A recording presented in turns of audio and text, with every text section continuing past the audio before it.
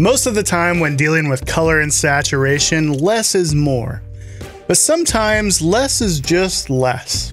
Have you ever been photographing a sunrise or a sunset, and then you get back and you look at your raw files and you're like, man, I remember it so much more colorful than that? Well, you're not wrong, because it probably was more colorful. Raw files are flat and lifeless by definition. They're just trying to capture the entire dynamic range of the scene and capture data. It's our job as post-processors to try to breathe life back into those files. So we're gonna boomify a file. We're not gonna be subtle today. Strap in, let's see how much we can get out of this raw file. So on this particular morning, we had a beautiful sunrise, and you would not know it by looking at this raw file. It is so incredibly flat. So today we're gonna talk about dual processing a raw file, dealing with a pretty high dynamic range scene, and trying to milk out as much color as you can from a sky that is just not the way you remember it. So I've opened this layer up as a smart object here inside of Photoshop. I'm gonna double click it to begin with. And I'm gonna do what I do oftentimes, which is called dual processing a raw file, which means we're gonna process it once for the shadow areas, once for the highlight areas, because in a dynamic range scene like this, where we have a bright sky, dark rock formation, we have to treat those areas a little differently. Otherwise, we're going to destroy our shadow information. So in a scene like this, when we have a need for more saturation and contrast, one of the basic things that you can do is go to your profile. So by default, Lightroom and Photoshop both import as Adobe Color. But if we click on these, we notice that we have a few other options. We have neutral, we have standard, we have portrait. One of those options is landscape. One of the things that landscape does, as you can probably imagine, is that it actually adds a boost of saturation, a boost of contrast, lifts the shadows a bit. It's a lot of the things that we actually need in this photo. So we're gonna switch the profile to Adobe Landscape. The next thing I'm gonna do is boost our contrast, bring down our exposure. And for this particular frame, we're going to be processing it, trying to breathe some life back into this sky. So I'm only really looking at the sky when making my decisions here. So as I bring down the exposure, you can see we can actually start to see some of that color that we had for this sunrise. So I'm gonna get a little crazy with our contrast slider. I'm also going to bring up our whites and our highlights, which will allow me to bring down the exposure even more. Let's warm up our color temperature so we have a nice balance of warm, colorful clouds, but a little bit of blue in that sky as well. I don't want it too cold where the majority of the sky is blue. I just want a nice contrast of warm tones and cool tones.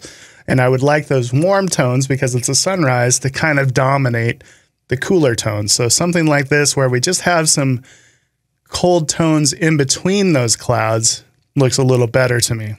When it comes to boosting saturation, the way that I prefer to do it is in the camera calibration tab. It's a more subtle way of adding a little saturation kick. So rather than using the vibrance slider or the saturation slider or even the HSL panel, I prefer to do it down here in this camera calibration tab. So if we open this up, we have hue and saturation sliders for all three of our channels, as well as a tint slider for our shadows.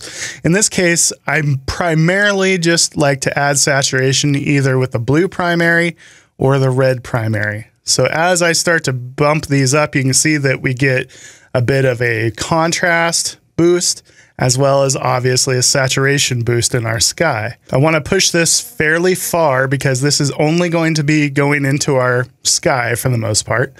And I want to, we're here to boomify. We're not here to be subtle today. So I want to add a little bit more contrast, bring our white slider up a bit, which will allow us to bring the exposure down. And now we're starting to have a nice, vibrant, interesting sky. One of the things that I do in every single edit, I need to tweak our sharpening. So if I hold down Alt or Option and click on this masking slider, by default, it's sharpening every single pixel equally.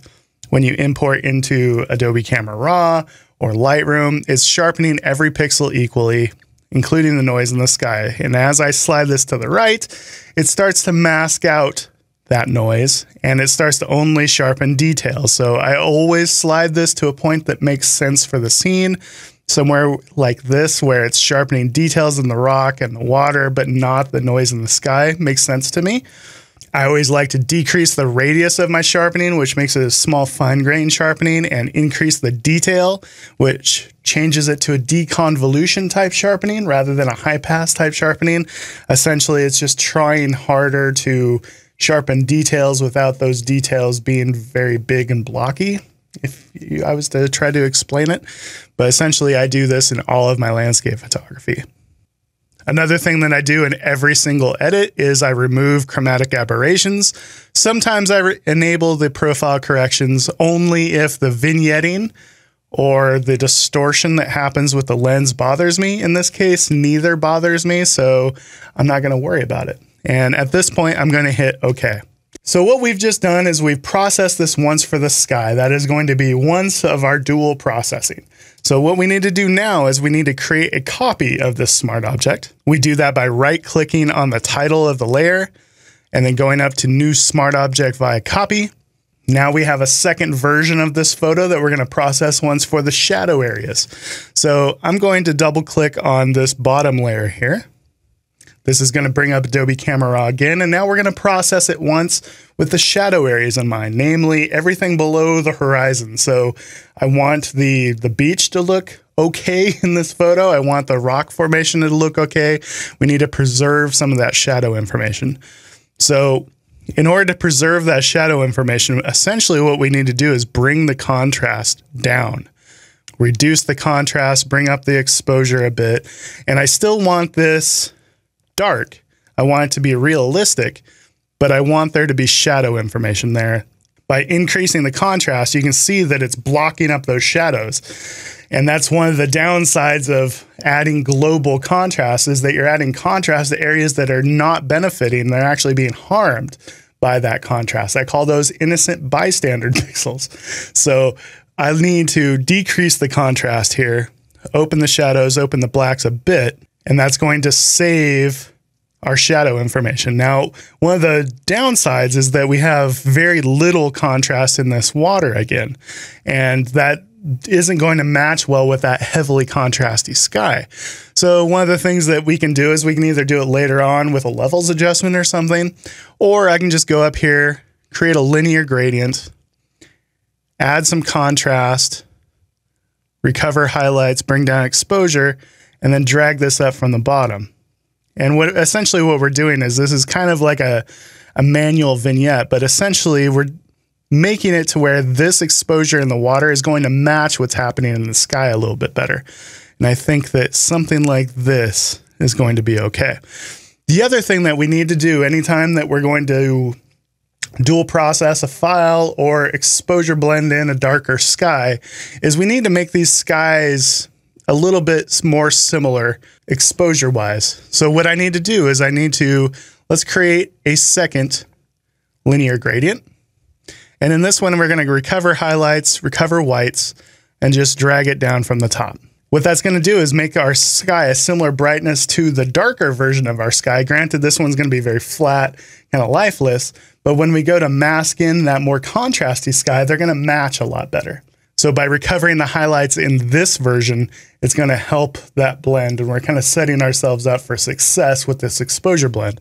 At this point, we're going to hit OK. So now we're going to hold down Alt or Option, click on New Layer Mask, which is going to put a black layer mask on our sky version of the photo. And when I exposure blend, I always start at the top with 100% opacity brush. It's a white paintbrush. And we're going to start to reveal that contrasty, colorful sky up above this rock formation. So I'm starting up away from the rocks, bringing it down, bringing it down. And now at this point, we've kind of created a little bit of a halo for ourselves. Now, there's several different ways that you can blend or make a selection of the sky, because what we need to do is create a selection of the sky that's going to function like a stencil to help us finish this blend. We could go up to Select, Sky, and that's going to create a selection of that sky. But I find that sometimes that doesn't work so well. But because in this particular case, we have a very defined sky and the two exposures that we're blending together are not so different, it'll actually work pretty well in this case. So I'm just going to hit select sky. It's going to create a selection of that sky. Now I've got marching ants, which tells me that we have an active selection. I'm going to hide those marching ants by going Control or Command H. Go back over to our layer mask and use that selection as a stencil to help us finish this exposure blend. Don't need to be careful over by this rock formation. I'm just going to quickly do that. The only area that we might get some weirdness is over on this horizon. So as I do this, you see how the sky becomes darker than that horizon. That's bad, obviously. So what we need to do is just be very subtle and slow. I'm going to go down to a 20% opacity brush, just do a couple passes there where we start to blend those two layers together. I'm not bringing this layer in fully here. I'm feathering it in. That way it's a slow transition in. So by holding down Alt or Option and clicking on our layer mask, it gives us this view where we can actually see the current state of our layer mask. And at this point, I'm just going to quickly finish any areas that I see are not quite finished. And then after I've done this, I'm going to zoom in and look for any halos or artifacts that painting through that selection might have caused. Now, had the dynamic range of this scene been more extreme, you know, we're blending in a much darker sky than we had for our foreground layer. At this point, like most likely we would have some artifacts simply because the select sky function isn't perfect. But because these two layers were similar enough, there's not really going to be anything noticeable even if it wasn't perfect because those two skies were not so crazy different.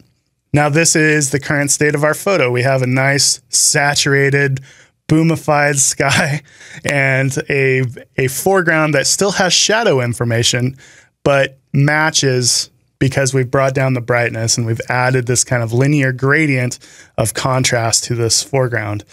So at this point, I would continue editing this image. I would probably open these shadows a bit more. One of my favorite ways of opening shadows is simply just to go grab a Darks luminosity mask. Let's try Darks 3, Darks 4. That's going to really target those dark shadows in that rock formation. And then we could simply let's grab a curves adjustment layer. So now we have a curves adjustment layer with this as its layer mask, which means that as I bring up the left side of this curve, it's going to open shadows. Now, obviously, I don't want this going everywhere. I only want it going into the rock formation. So what I'm going to do is throw this layer inside a folder or a group, put a layer mask on it, a black layer mask, grab a white paintbrush, 70% opacity brush, paint it into this area, and boom, we've just opened the shadows, and we've done it through a very targeted layer that's only going to affect the area that we want it to affect with this layer mask. And it's only going to affect the tones that we want it to affect with this luminosity mask. We can clean up the sensor dust that we have up here. Lumenzia has a terrific find dust function. So if I just click on the check dust, it's going to add this contrast layer to where I can really see all of the dust spots. And it gives me this heal and clone layer. And it selects my spot healing brush. So I can just quickly go up here, grab my sensor dust areas, clone them out, and then delete this contrast adjustment layer that it gave me, and boom, got rid of our sensor dust. At this point, I would love to add just a little hint of glow over this horizon. So I'm going to grab a soft light layer, a really bright but desaturated orange color. I'm going to go 20% opacity brush and just do a few clicks over here on this horizon and allow that soft, warm light to spill over these rocks just a little bit. This is the kind of thing you do not want to overdo because it becomes really apparent. Before, after, if I zoom in a little bit so you can see what it's doing, before, after, just kind of adding a little bit of warm light spilling over those rocks. And of course, we have to do a Nick Page Orton effect to this. So create a merge visible layer, Control Shift Alt E, go up to filter, blur, Gaussian blur.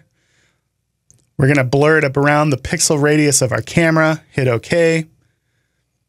22% opacity, throw a Lights 1 luminosity mask on it. And I'm going to add some contrast to this as well. We're going to apply this as a layer mask by hitting the mask button.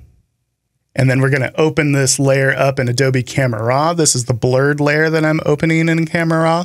And we need to brighten it and add contrast to it. So we're adding a whole bunch of contrast, brightening it up, adding some warmth to it.